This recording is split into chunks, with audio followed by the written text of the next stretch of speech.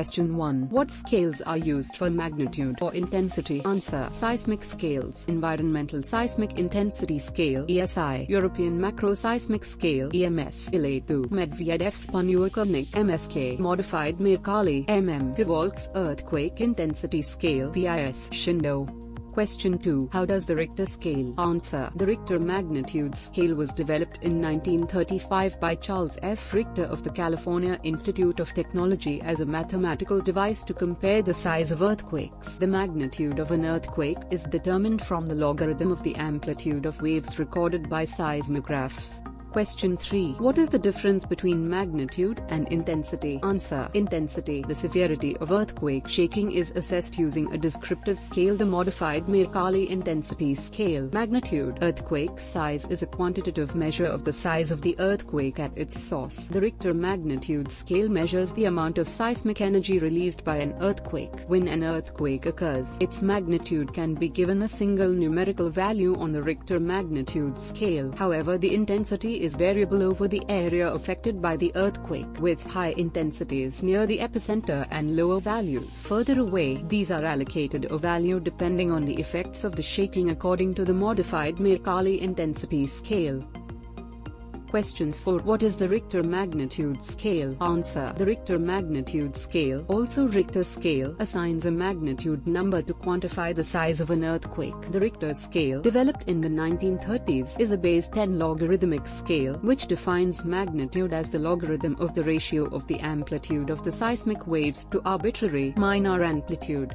Question 5. What is the magnitude and intensity of an earthquake? Answer. The intensity is a number written as a Roman numeral describing the severity of an earthquake in terms of its effects on the Earth's surface and on humans and their structures. Several scales exist, but the ones most commonly used in the United States are the modified Mercalli scale and the Rossi-Forel scale. Question 6. What is the magnitude of an earthquake? Answer. Magnitude is a measure of the amount of energy released during an earthquake. It may be expressed using several magnitude scales. One of these, used in Southern California, is called the Richter scale.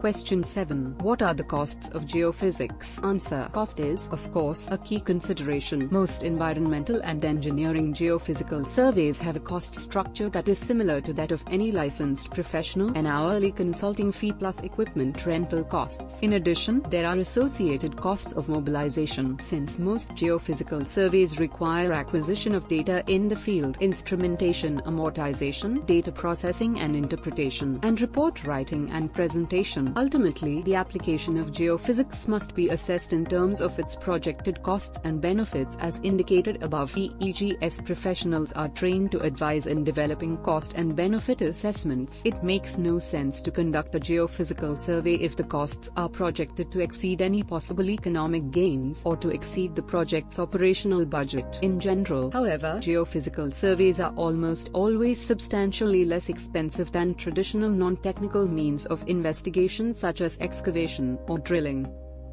Question 8. How are geophysical methods applied in practice? Answer. The implementation of geophysical methods is a structured process that consists of a number of key steps, including initial evaluation of the problem at hand, i.e. what is the suspected problem, what initial information is known about the site, what additional information is required, and what are the desired outcomes. Determination of which geophysical method or combination of methods will yield the optimal results. Not all methods will be applicable as noted in some of the links above. Therefore, it is critical to carefully assess which methods are most likely to provide data and information relevant to the problem of interest. Also, while some methods may provide information, they may not be cost-effective in a particular context. Identification of the scope or size of the required geophysical coverage, assessment of the way in which the data and information are to be acquired, interpreted and presented so as to address the issue at hand. After these basic questions have been answered and the project approved, the geophysical work will commence. Typically, environmental and engineering geophysics consists of field surveys conducted along oriented lines, i.e. survey grids, over the desired area of interest. For more information on field surveying, you may want to refer to the links provided above in the What Geophysical Field Methods Are Available section. Question 9. What geophysical methods are available? Answer. Horizontal loop electromagnetic apparatus is used to locate conductive zones that may be Lee-Chart plumes. As noted previously, geophysical methods as applied to environmental and engineering geophysics were derived from other principal areas of subsurface investigation, including petroleum, mineral and groundwater exploration. The methods or techniques most commonly employed by practitioners include electromagnetics, gravity, ground penetrating radar (GPR), magnetics, resistivity and/or induced polarization, seismic refraction and/or near-surface seismic reflection, spontaneous potential or SP, induced polarization or IP.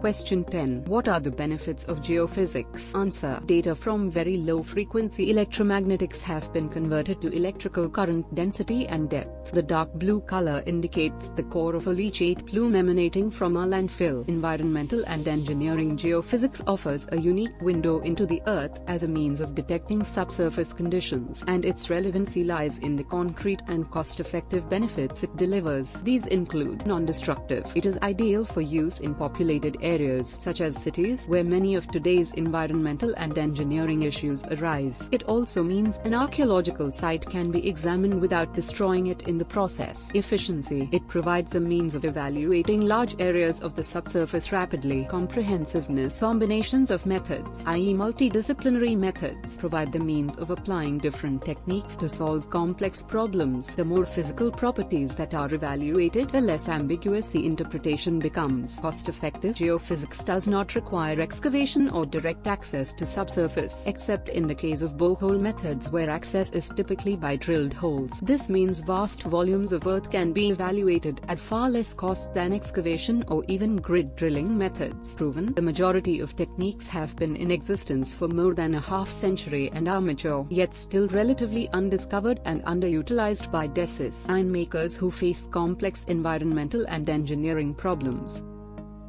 Question 11. What are the types of problems addressed? Answer. The sledgehammer provides a source of energy for determination of the depth to water table and bedrock. Generally, environmental and engineering problems fall into the following classes or types: infrastructure, highways and bridges, groundwater exploration and contaminant mapping, geohazards, earthquake mitigation and collapse structure mapping, urban utility mapping, underground storage tank location, geologic mapping, archaeology, forensics, i.e. illegal burials, etc., civil engineering, non-destructive testing, entity, so-called brownfield and landfill investigations, unexploded ordnance, UXO detection and characterization, dam safety.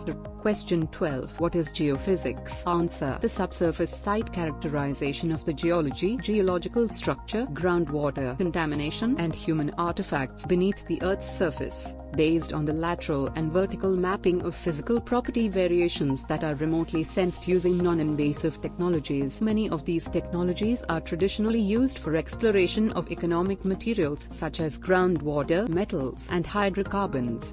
Question 13. Give a formula which relates wavelength and frequency. Answer. The equation that relates wavelength and frequency for electromagnetic waves is lambda nu equals c, where lambda is the wavelength, nu is the frequency and c is the speed of light. Question 14. Where do the shallow earthquakes occur? Answer. Most earthquakes are a result of fault movement in the crust, a relatively thin layer on the Earth's surface. In Cascadia, most earthquakes are shallow quakes that occur within the crust of the North America plate to a depth of about 20 miles 35 km. Question 15. What causes a deep focus earthquake? Answer. A deep focus earthquake in seismology is an earthquake with a hypocenter depth exceeding 300 km. They occur almost exclusively at oceanic continental convergent boundaries in association with subducted oceanic lithosphere.